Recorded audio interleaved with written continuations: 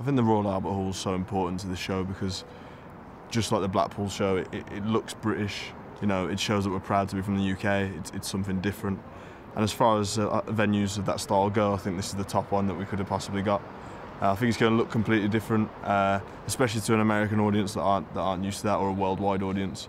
I think what makes the UK title so unique is we have a different style of wrestling. We're proud to be from Britain. The British style of wrestling has always been a bit more rough, a lot more of a technical style than what you might see on Raw or SmackDown every week. I think the first tournament proved that people can come out of nowhere and just tear the house down and show something completely different and unique and sort of take over WWE. There's going to be loads of new faces, but I don't see anyone as a potential threat. Just staying with me.